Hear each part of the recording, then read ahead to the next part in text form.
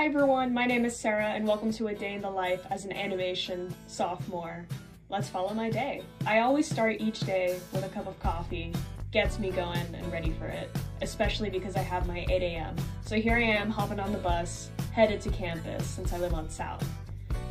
My walk over to class is pretty nice. So here we are at H.B. Krause for my History of Ancient Greece class, which is History 352.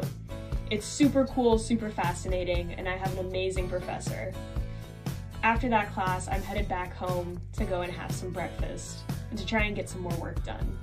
I'm really happy I have a kitchen on South. I love cooking, and it's something I do every day.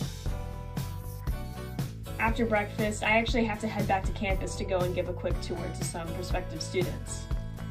After that, I decided to head back to the lab and try and get some work done, but my friend Talia had some free time, so I said hi.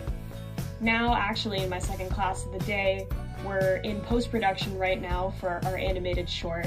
I'm super excited for it, and it's turning out really, really cool. After that class, I'm headed back home to finish up my day. I walk back to my apartment from the bus stop to start working on my illustration final.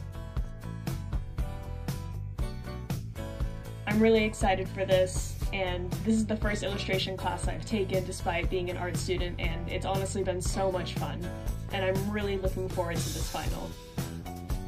After that, I finish up and I have some dinner. Thanks for following my day.